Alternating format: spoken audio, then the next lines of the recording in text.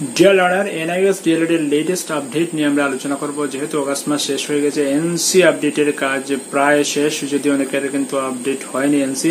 তো এখন হচ্ছে গিয়ে রি এক্সামের শিডিউল দিয়ে দেওয়ার কথা। তো রি এক্সাম সম্বন্ধিত একটা নোটিশ পাবলিশ করেছে লাস্ট উইকে, তো সেটা নিয়ে আমরা আলোচনা করবো। সেপ্টেম্বর মাসে আমাদের কি কি করণীয় এবং কি কি করতে হবে সেটা নিয়ে আলোচনা করবো, এবং এনসি যাদের ক্লিয়ার হয়নি তাদেরকেও কি করতে হবে সেটাও আমি জাস্ট বলে দেবো।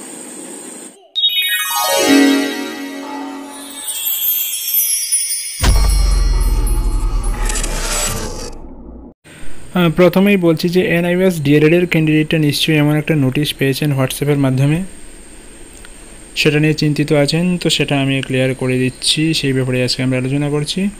দেখুন যে যেটা ইস্যু করা হয়েছে লেটারটা, declaration of DElEd examination result June 2019 and fees schedule, সেটা হচ্ছে জুন 2019-এ DElEd যে পরীক্ষা হয়েছিল সেই সংক্রান্ত নোটিশ।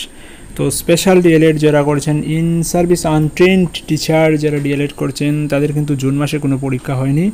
অতএব এই নোটিশটা কিন্তু আপনাদের জন্য নয়, সেটা হচ্ছে রেগুলার DElEd যারা করছেন NIOS এর মাধ্যমে তাদের ক্ষেত্রে নোটিশ।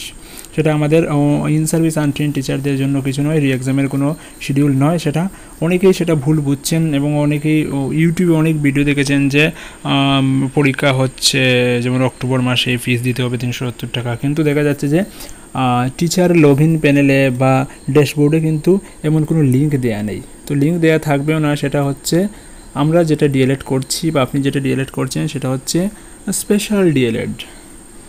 ইন সার্ভিস আনট্রেন্ড টিচারের জন্য DElEdটা হচ্ছে স্পেশাল DElEd, আর সেটা হচ্ছে রেগুলার DElEd সংক্রান্ত নোটিশ। তো এটা আমাদের ক্ষেত্রে প্রযোজ্য হবে না। আপনারা যারা টেনশনে আছেন তাদের ক্ষেত্রে সেটা প্রযোজ্য হবে না। আচ্ছা, তারপর লেটারে কী লেখা আছে দেখুন যে I am please to inform you that the result of DElEd offline examination June 2019 have been declared and uploaded on the NIOS website. The candidate who have either failed in the examination or want to improve the result are allowed to appear in October-November 2019 DElEd examination.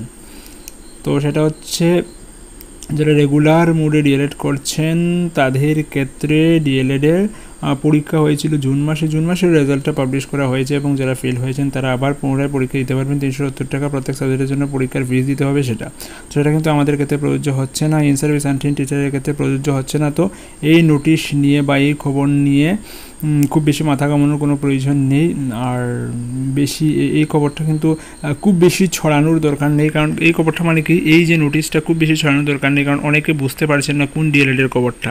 তো সেটা আমি বলে দিলাম যে সেটা কিন্তু আপনাদের special untrained in service টিচারের DElEd না, সেটা হচ্ছে রেগুলার মোডের DElEd এর কথা। অতএব এই নিউজটা যদি অন্য টিচারের সঙ্গে শেয়ার করেন তাহলে কি হবে, দেখুন যে এই ফাইলটা যদি শেয়ার করেন তাহলে কি হচ্ছে, অনেকেই ভাবছে যে DElEd পরীক্ষা আমি দিতে পারবো বা পরীক্ষার ফিস দেবো, কোথায় ফিস দেবো দিতে পারছি না, এমন অনেক টেনশন হচ্ছে। তো এটা বললাম যে এটা আপনাদের জন্য নয়, এটা নিয়ে আপনি টেনশন করবেন না। আপনাদের পরীক্ষার শিডিউল ব্যাক পেপারের কিন্তু কোনো শিডিউল এখনও দেয়নি, তবে খুব রিসেন্টলি দিয়ে দেওয়ার পর আমি অবশ্যই আপনাদেরকে জানিয়ে দেবো, এবং তখন আপনারা পরীক্ষার ফিস জমা দেবেন। এটা কিন্তু আপনাদের জন্য নয়, বারবার বলছি এটা আপনাদের জন্য নয়, এটা ইন সার্ভিস আনট্রেন্ড টিচারের জন্য নয়, সেটা হচ্ছে রেগুলার যারা DElEd করছেন তাদের জন্য, সেটা আপনাদের জন্য প্রযোজ্য হবে না। তো এটা গেল DElEd সংক্রান্ত এই নোটিশ ক্লিয়ারিফিকেশন নিশ্চয়ই পেয়ে গেছেন। আর হচ্ছে গিয়ে যাদের এনসি এখনও ক্লিয়ার হয়নি তারা কী করবেন, যাদের এনসি এখনও ক্লিয়ার হয়নি, তো যারা রিজিওনাল সেন্টার গুয়াহাটির আন্ডারে রয়েছেন তাদের ক্ষেত্রে একটা নোটিশ কয়েকদিন আগে দিয়েছিল, সেটা আমি আপনাদেরকে শেয়ার করেছিলাম। এই ভিডিও ডিসক্রিপশন লিঙ্কে আমি সেটা দিয়ে দেবো।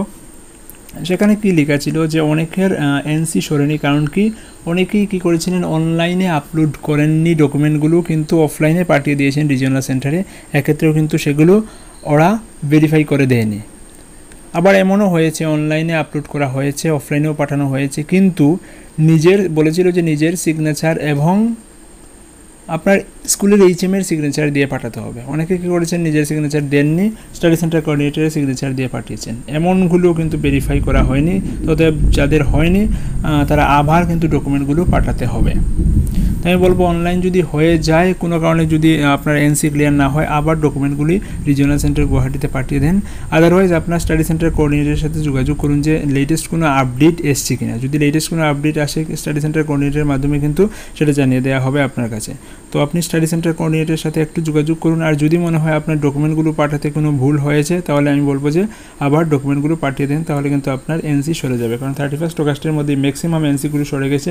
যে কয়জনের রয়েছে তারা যা যা বললাম তা করে দেখবেন, তাহলে হয়তো আপনার এনসিটা ক্লিয়ার হয়ে যাবে। আর পরবর্তীতে যখন আপনার পরীক্ষার শিডিউল দেবে তখন কিন্তু আমি অবশ্যই জানিয়ে দেবো। আর এটা কিন্তু আপনাদের পরীক্ষার শিডিউল নয়, অতএব আপনারা বিভ্রান্ত হবেন না যে আপনাদের পরীক্ষার শিডিউল ডেট দিয়ে দিয়েছে বা 370 টাকা করে পরীক্ষার ফিস দিতে হবে। এটা বারবার বলছি, ইন সার্ভিস আনট্রেন্ড টিচারদের জন্য সেই নোটিশটা নয়, কিন্তু আপনাদের জন্য সেই নোটিশটা নয়, অতএব B wire of this notice.